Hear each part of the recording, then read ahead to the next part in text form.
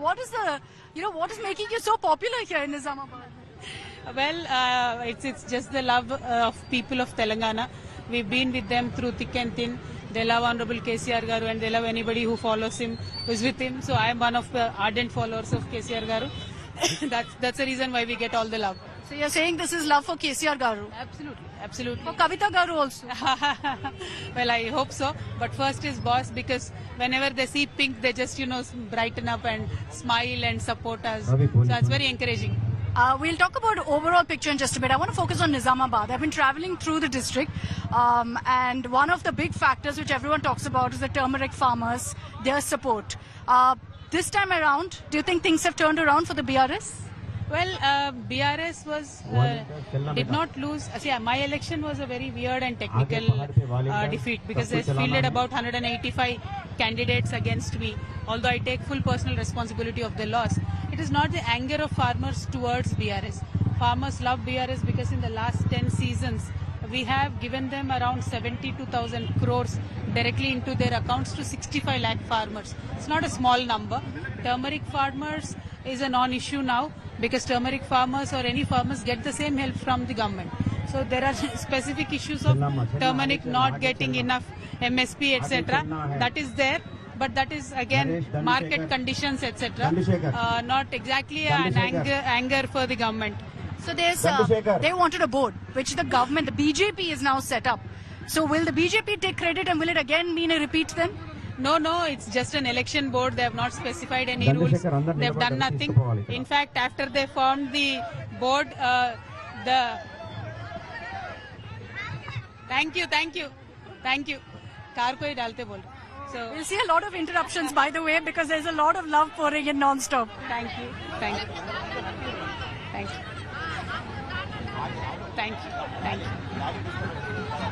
And I'm going to talk about this, about how much women love you here, about how constantly it's women who are coming forward to bless you. But go ahead, ma'am. You were making a point about the farmers. Yeah. So farming, any kind of farmers, we've supported all crops. We buy all the crop, all the grain, except the commercial crops like sugarcane, turmeric, etc.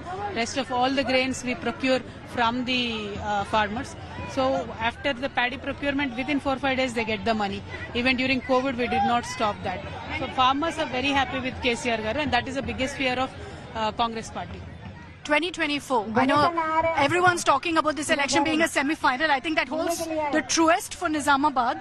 So 2024, are you going to be the member of parliament representing the seat, representing these people around? I am very confident. I want to contest from Nizamabad and win the love of my people back. I want to, find something that I lost in the same place.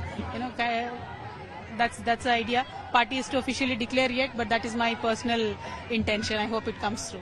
Have you been given responsibility of this region? I see that you're camping here largely in Nizamabad.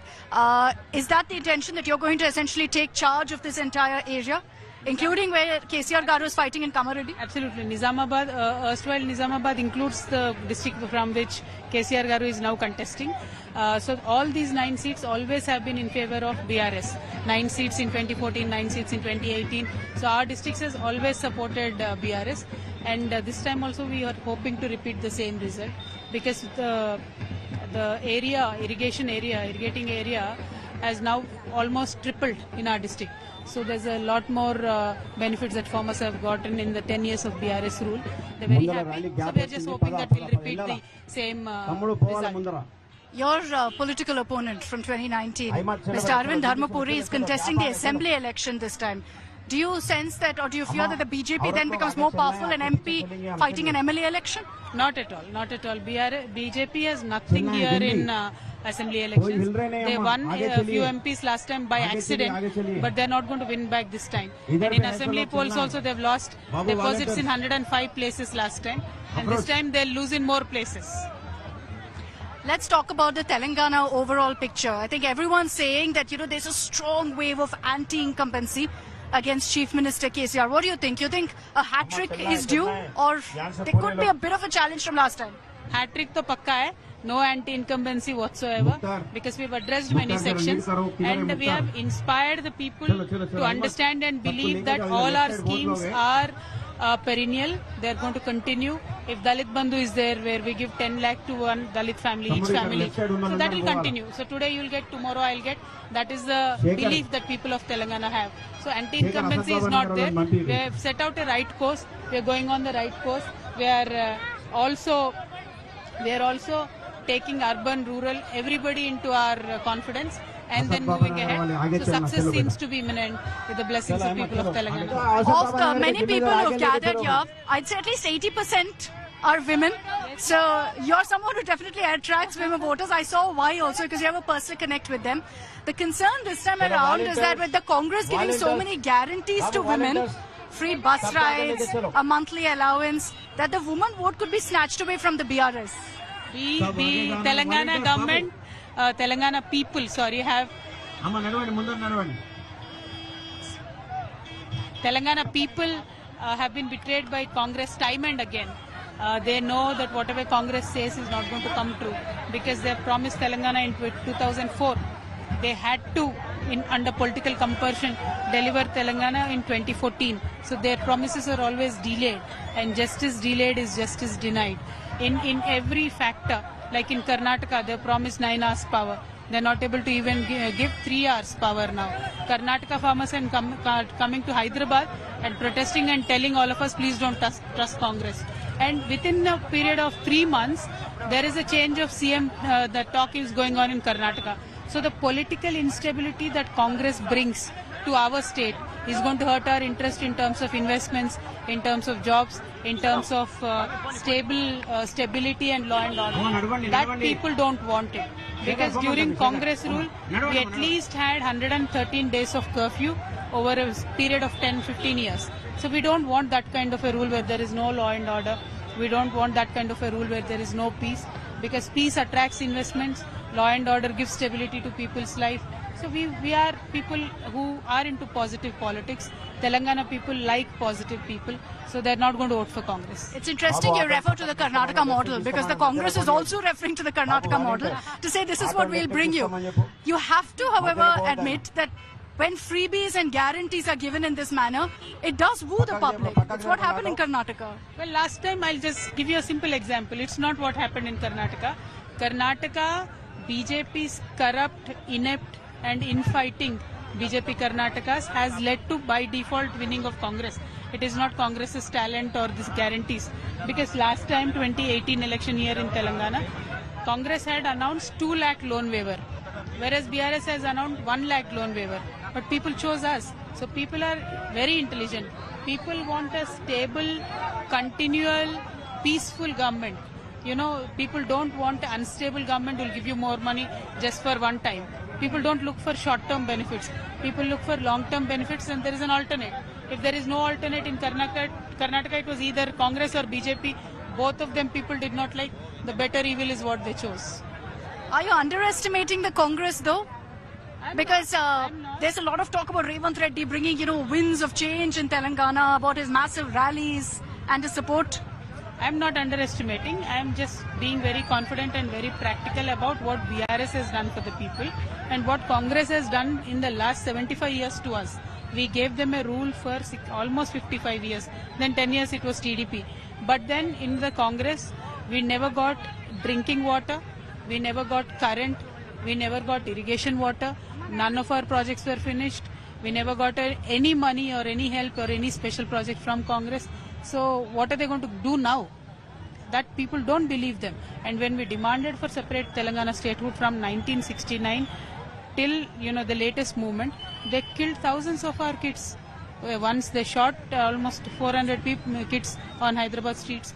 Now next time when it was given to us and then pulled back, many kids here committed suicide. So the story and the relationship of Congress with Telangana is that of betrayal. We are not going to believe them. They're saying that the big deciding factor is that of Revanth Reddy. Do you think so? That he'll have some impact on the ground? Revanth Reddy is a habitual offender. He's a criminal by nature. He's caught on camera giving bribe to our own MLC. What are you talking about? There is no ethics in the world anymore. If a person is caught bribing an MLC directly to vote for the other party, and still you suddenly go and become a leader in another political party which is supposed to be national. It is, the standards that we are talking about. People of Telangana don't want substandard politicians like Revanth Reddy. They have KCR. Who's the bigger enemy for you in Telangana? Is it BJP or is it Congress? BJP is practically non-existent because they've lost deposits in 105 seats last time. This time also it will be same or more even. And Congress is a very, very, very distant rival. See, people or politicians who do not find space in BRS, as an alternative, go to Congress. But that doesn't mean, Congress is very good. They don't have any choice other than. What's Kalvakuntla Kavitha's future, ma'am? Are we talking about a national role in BRS for you as you're aiming at national ambitions in 2024? Or perhaps successor to KCR Garu as Chief Minister of Telangana? Which role do you see yourself or envision yourself in? My interest always has been Delhi, and I'm also a very junior member in the party. I have a long time to go to rise up to the level of KCR Garu or senior members in the party. So I don't have such aspirations. My immediate goal is to get elected from Nizamabad Parliament and then work for the party and expansion of the party across India. Ultimate vision that our boss gave us, our leader gave us is whatever you do, just keep working for the people, keep it close to ground, keep the connect with the people, and that is what we do.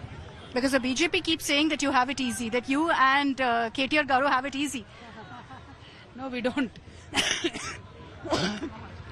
Sorry. No problem. Wait, we'll get you some water this side.